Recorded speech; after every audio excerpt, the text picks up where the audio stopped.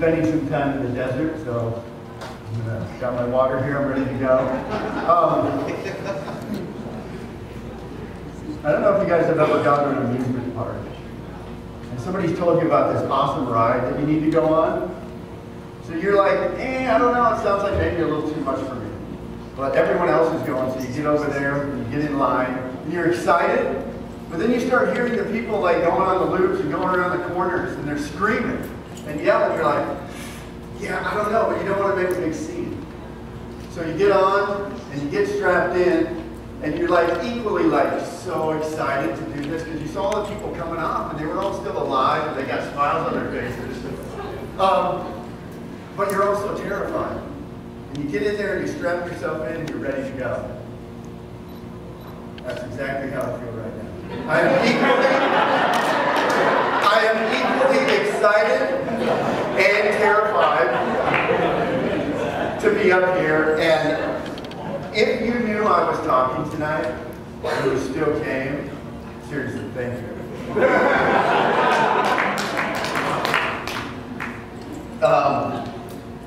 And I don't know how many of you, when I was in school, field trips were the best because teachers could tell you this stuff all day long, and it didn't really sink in. But if you were to go visit a place, a museum, or Washington, D.C., all of a sudden the stuff comes to life. And you get excited about it, and you go back and you learn more in a day than you probably did in 6 months in history class, right?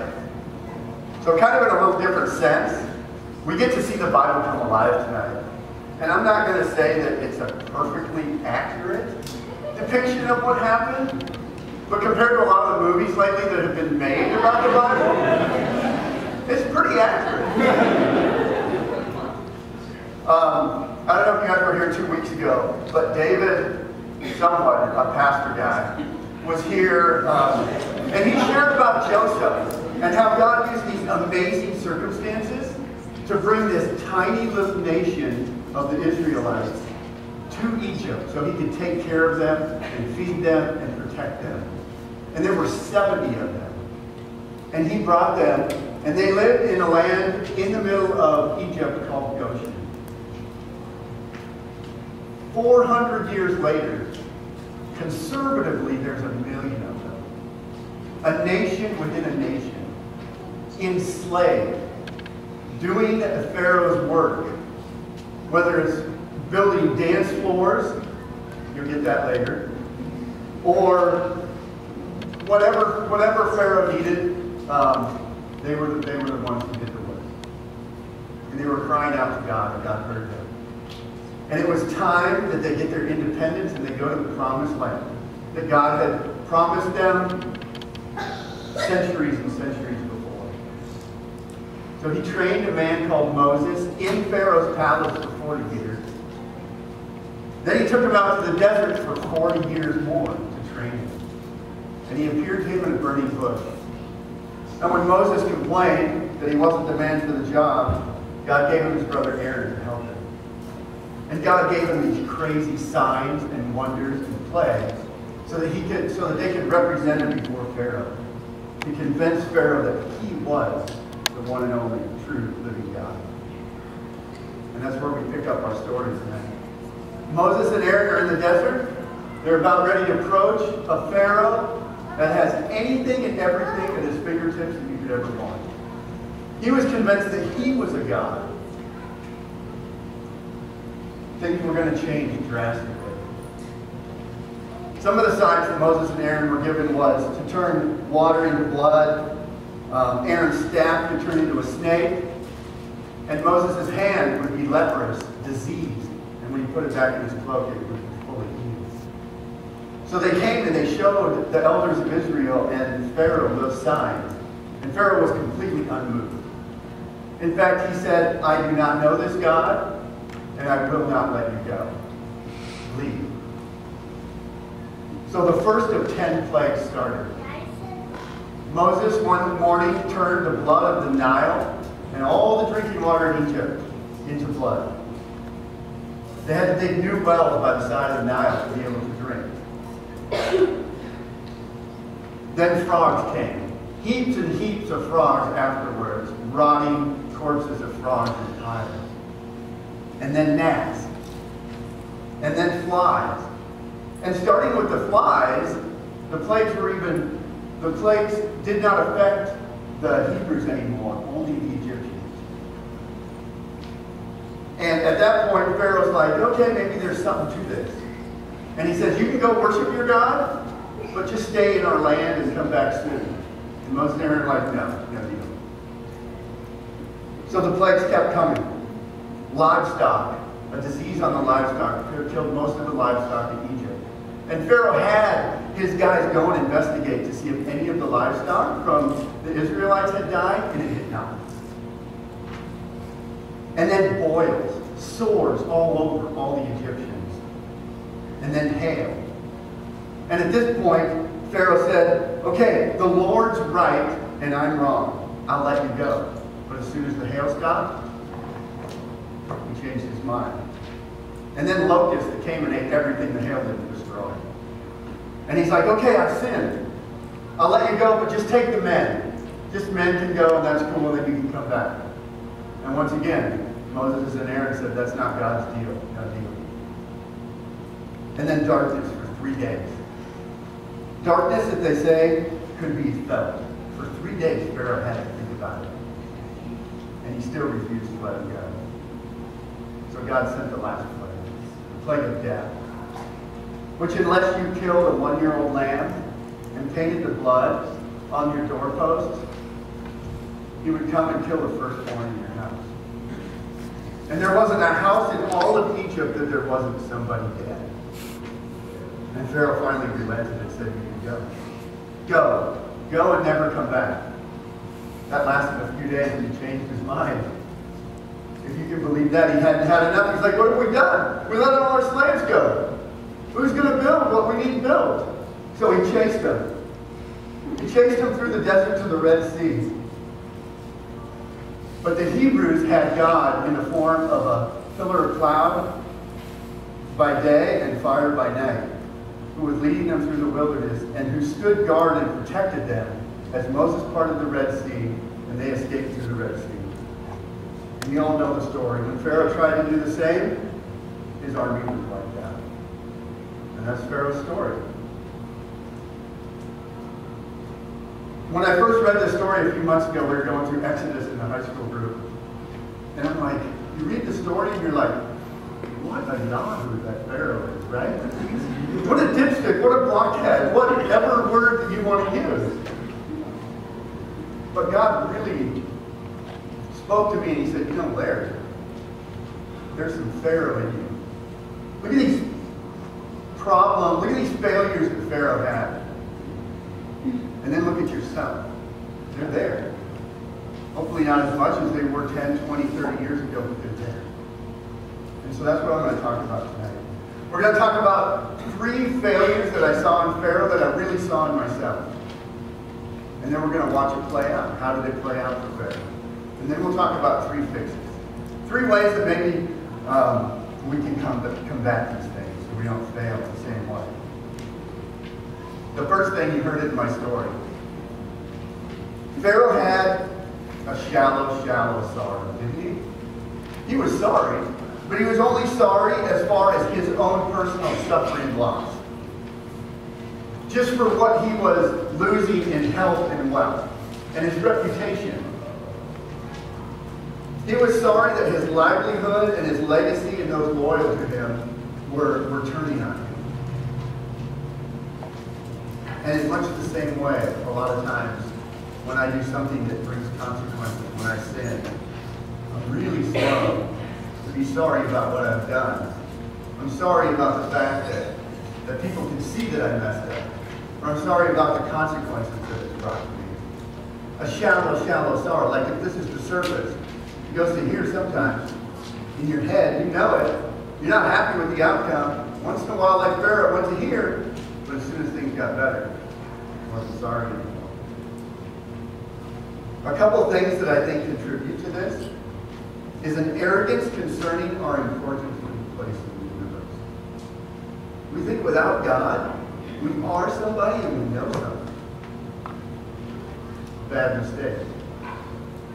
Are we a big deal? Yeah, but we're only a big deal because of God and His love for us and that He created us. In and of ourselves, we're Pharaoh. The second thing that contributes to a shallow sorrow is that we deny sin and its importance. And the severity of sin. I think, this is terrible, but sometimes, I don't know if you've ever had this, but you see this little zit on your face. You're like, okay, I need to get rid of that before it comes something big. And you squeeze it. And like this big honking long thing comes out. And you're like, no way! How did that ever fit in this? And that's the way that sin is. There is way more under the surface. There is way more going on than just what we see a lot of times. And a lot of times we'll never know.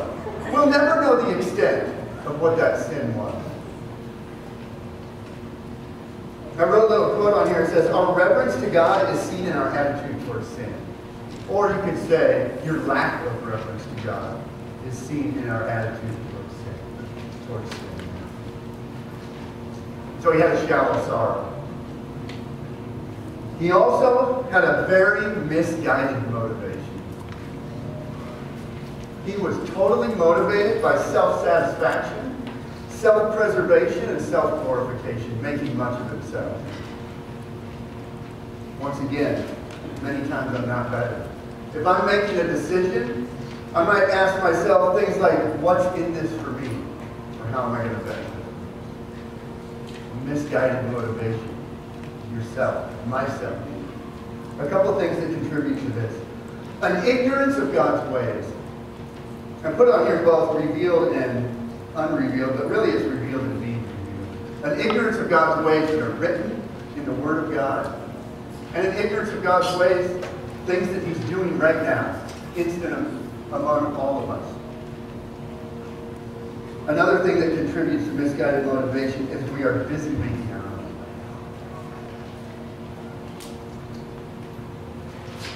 Busy making our own plans. When we do these things, it's not a matter of if, but when disaster will strike. I have the privilege of working with Lando, and he may or may not look a lot like Pharoah. And he was raised in Venezuela until he was in middle school. So there's still words and phrases that he doesn't quite get, and I'll say things and he'll be like, wait, what exactly does that mean? Or explain that to me. So one day he spilled a bunch of paint all over me. And later he told me how that happened, and I said, well, that was kind of a recipe for disaster. And he thought that was awesome. He's like, okay, I'm going to try to use that. So we'd be driving around and seeing things happening, like maybe a motorcycle or like cutting in and out of cars real quick, and he'd say, that's a recipe for disaster, and he'd get a smirk on his face, like he never used it the right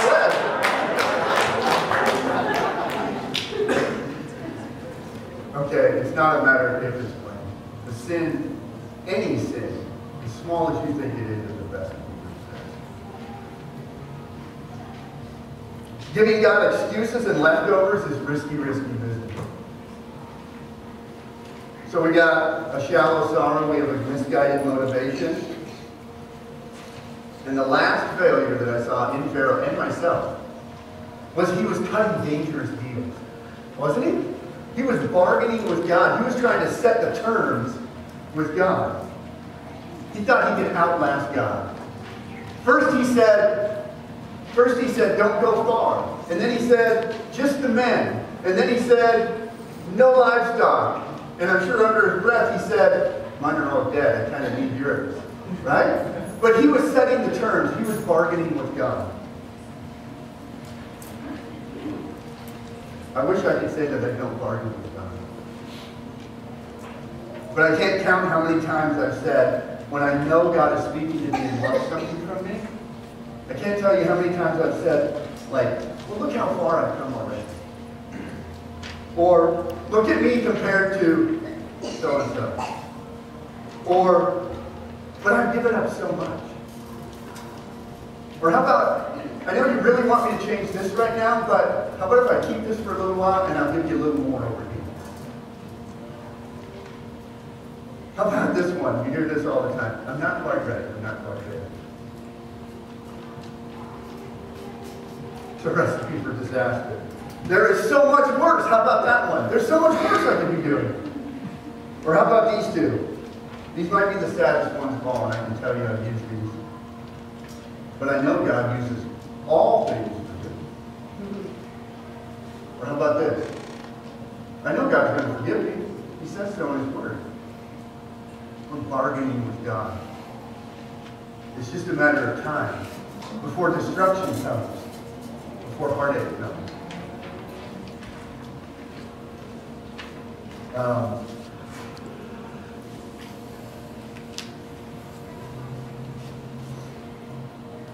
Yeah, so I kind of skipped. I missed a couple of things here, but these are things that I saw in Pharaoh, and I definitely see in me too. And we're going to talk about the fixes later, but first of all, we're going to watch how this worked out for Pharaoh, how this played out in his life, how his shallow sorrow and his misguided motivation and his bargain dealing with God worked out for him. And hopefully I'll be back up here and we can talk about the fixes, how we can go about making sure that we don't fall into these same traps that Pharaoh had. Is everyone ready? Yeah. Are the cast and are the important people ready? Sorry. Don't take that personally.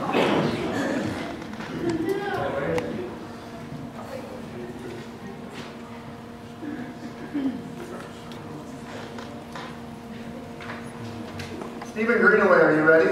You do. Are you guys ready? Let's rock this town. All right. Okay, action.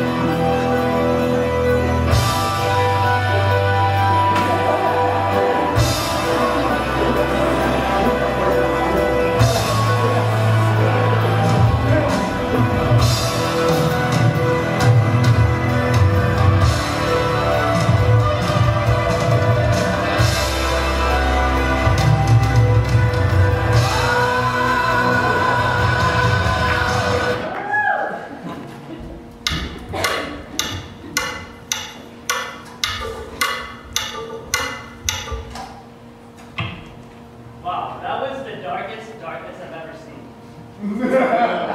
They say it was so dark that you could feel it. Wow. Man, how hard can a man's heart get?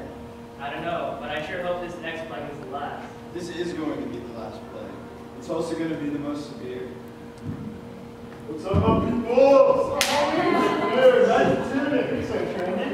Thanks. You know, 50% off at the Hades market. Alright. Why don't we go to the pump site? Because I'm really craving some milk. Yeah, money, bro. Have patience, man, Padawans. We will be there soon. And we'll get you a better tune.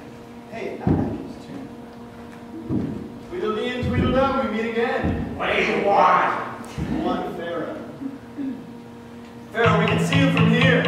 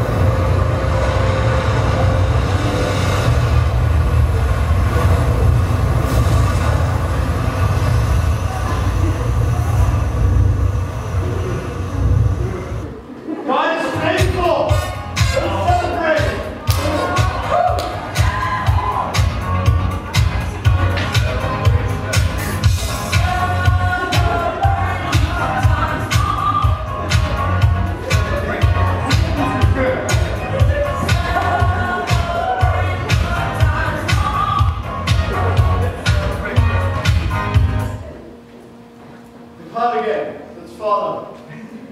Oh, I'm bored. Where's my meat? Stop complaining. This won't take longer than 40 days. It's okay, guys. I'll make a golden cat.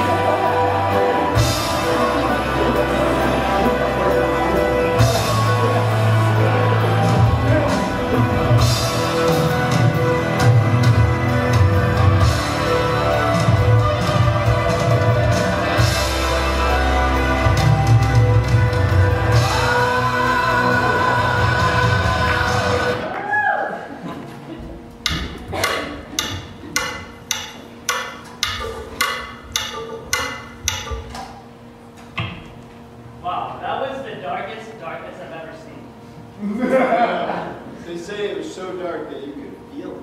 Wow. Man, how hard can a man's heart get? I don't know, but I sure hope this next plague is the last. This is going to be the last plague.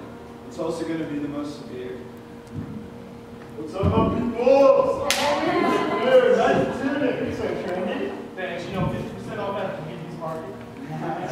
Why don't we go to the prom site? Because I'm really crazy to know what Yeah, Ronnie, have patience, man, Padawans. We will be here soon. And we'll get you a better tune. Hey, I like this tune. Tweedledee and Tweedledum, we meet again. What do you want? One Pharoah. Pharoah, we can see see it from here.